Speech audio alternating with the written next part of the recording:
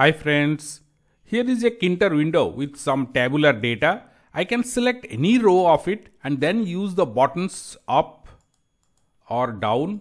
I can move the selection of the rows, and this I am doing it by reading the unique ID of the row. Once I selected this, I am reading the unique ID of the row, and then using that I am moving the row selection to different directions.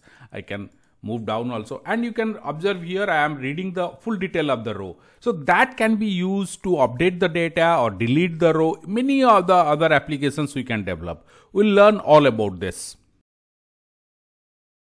We'll start from here. This is a blank template or a Tkinter window. You can see here I'm importing TTK because I'm going to use the tree view. It's a part of TTK. Then create a TK. Then I'm just dimension I have given here 550 by 380. You can change it. Written a title here. Now let me add the tree view here. So for the tree view, I will just add trv equal to, now I am taking ttk dot treeview. Now inside this I'll be my underscore w is my parent window. At the top, line number 3, I have declared it. Now if you use root like that, then you can use whatever name you use. That the first I am just giving it a select mode. Select mode. Now it is browse. Now whatever now show headings. So I am just showing the headings here, not that ghost expandable, that I am not using. I am using headings. So now once that is there, now let me place it on the grid. trv.grid row equal to 2, because at the row 1 I will be placing the buttons for the navigation, and also I am using row 2. Column equal to 1, and then I am here I am giving a column span of 3 because all the other buttons will be there at the top. So column span equal to 3. Now pad x, I am not fussing with the left edge, so pad x equal to 30 and pad y equal to 10. So I'm the top, I am giving a gap of 10, and from the left and right edges I am giving a 30. Now to this I will just place my tree view header and column details. I am just pasting it here. You can see that there are 4 columns here. I have declared it. Then each column width and the anchor west, south, center or north, like that I have declared it here, all the columns. Then each heading, what is the text should be. It's ID, name, class, mark. These are the text only. You can add your own text, and some values I am given here. You can see here to fill the table with the data. So I have given here. You can read that every row here, whatever I have added, has a unique IID value 1, 2, 3, 4, 5, 6, 7. Now here you can see I have an ID column because it's a student table what I am using, but this can be duplicated. This ID is not necessarily that there should be, but this cannot be. This particular part, IID values, this each row will have a unique. Let's just see this. I have saved this and running once. Let's see how the output is. So you can see here, this is the output of it. ID column, name column, class, mark. All I have declared it here. ID, name, class, mark, and then some insert. I have using insert. I have all these rows I have put it. It is not necessary that this ID should be. It's a unique for that row purpose, not for the IID, and IID is a unique here. Once the tree view is displayed, let me now set that the third row or any other row which will be remain selected. So how I will do that? For that I will use trv now dot selection set. Here it is, selection set, and what I am giving here is the unique ID for this. So let's say 4. 4 means, note that this particular row, fourth row, this one I am going to select. This will be selected once our application opens up. Let's just run it and see. Yeah, you can see here now this row is selected by default. Now what happens now here? Now let us read what is selected and print the unique ID of it. So what I am going to do is the PID. I am giving the PID is a variable. TRV is a tree view. Now selection, it's a tuple. So what is selected is, now I am giving a 0. So 1, 2, like that I can use the column names, column values I can pick up. Now what I am telling is pick up the unique ID. The 0 is the first column which gives me the 0 ID. Now I will print this value, print PID. Now what happened, because here we are selecting the fourth row and then I am printing it, it should print me the ID of that particular one. So let me just see here. You can see here left bottom corner, you see the 4 is printed. Now because that this particular ID value is 4 here. So 1, 2, 3, 4. Okay, this don't go by this ID. This is the row data only. I can change this to any other value.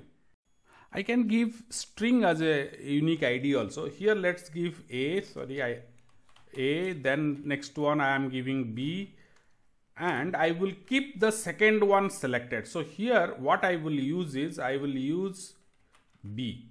So let's just see this now, because it's not necessarily that it should be integers, and you can see because I am using a character, so I have given the codes. Now let's just run this and see. You can see the B, the second one, whatever there is, and here also left bottom it is printed. We'll change this value to 1 and 2. I am giving 1, then here I am giving 2. Now this will remove it. I'll just comment this thing. You can download the entire source code. So these 3. Now let's add how you'll select a row by clicking on it. So for that I will say trv.bind. This is the event I am binding one particular. This is how a event, when you click the row, the particular function will be triggered and the data for that row will be passed, the event data. So for that I will say Treeview select. This is the event which will trigger the function. What function it will collect? Now I am giving a function data collect. This is the function I have not yet written. I am going to write it now. So here data collect. Now let me define that function. Here I am defining data collect. Now here all the arguments I will pass it because it's the event, all the argument. Now inside this I will write global I. What is I? Sorry, but I have not defined it. I will say I equal to 0. I am writing at the top here I equal to 0. Why I am using a global variable? Because we need, when you add the buttons, no, we want to set the values and pass it to the button. So that is why I am using. Now here you just see what is the I value I am setting it. I equal to trv dot selection. Again, the selection whatever we have used earlier, selection, and pick up the what the user has selected. Now this will pick up the IID value of the particular what the user has clicked. IID value of the selection. So that I am getting it. So once I click this, the row will be selected, and this particular selected row we have already seen, this command will pick up the IID value and assign it to I. So now let's, for our confirmation, let's just print the I value and see how it is working. Now let me just save this, run it again. Now I am selecting, yeah, you can see the 4 is printed, left bottom corner you watch. So it is picking up whatever I am selecting, the respective IID value is printed. Now I am just through my mouse I am selecting the rows. Now let us add the buttons here so we can navigate easily. So I am just putting BT1. So this is my first button. This is for the up direction I am putting tk.button. Now my underscore w is my parent window, what you have declared at the top. Text equal to what will be written on the button, up. So it is move up direction. Command, what should happen when the button is clicked? The command is lambda. Now what I am doing here is my move. What is my move is the function which I am yet to declare. So it will pass a parameter because I am giving that this is the up button is clicked. Now let me place it on a grid. So bt1.grid row equal to 1, because row 2 is our tree view. So row 1 above that I am placing at row 1. Now column, it's the first one. So